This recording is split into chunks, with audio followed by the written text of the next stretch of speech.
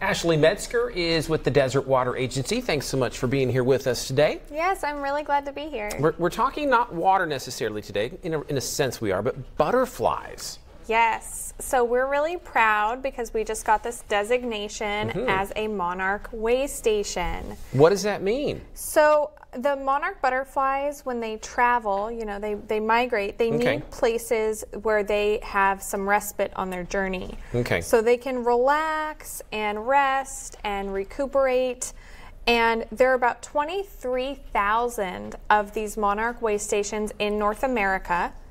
And there are about a dozen in the Coachella Valley. Okay. Now, these weren't the I think it was painted ladies that were flying through the valley about a month ago. The Monarch are like beautiful. They are. They're much larger than the painted ladies, and they're more rare. Okay. So we want to make sure that they have habitat, and this will go up in our garden.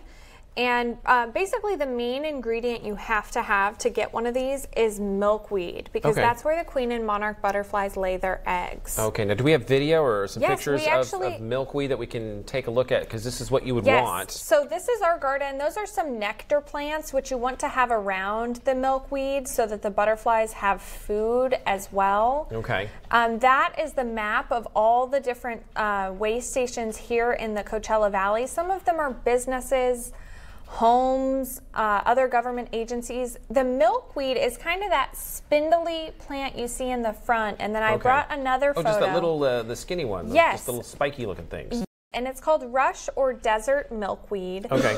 And some people actually call it skeleton milkweed because, like you said, it's very spindly. And but that's what what do they use this for? That is where they lay their eggs. Ah, okay. And so it's a very important plant, and we have it, and it attracts those butterflies as they migrate. Something that people might want to do is plant some of this instead of grass if they want to be a little more desert conscious. And that's where we get involved. Yeah. So we have this pollinator garden at our building, which is where this Monarch Way Station is, and it's for the purpose of encouraging people to make this change on their own, perhaps taking out turf, grass, very water intensive, and putting in these plants which use much less water but at the same time foster habitat for a very important species. And then if you want, maybe you could apply and become a Monarch Way Station as well, or can only government organizations do this? monarchwatch.org. There are quite a few locally, homeowners associations, some Airbnb locations. It's kind of cool. Yes, and ours is open to the public. So if you ever want to go check it out and get some inspiration for this type of garden to do at your own property, you can come down to Desert Water Agency.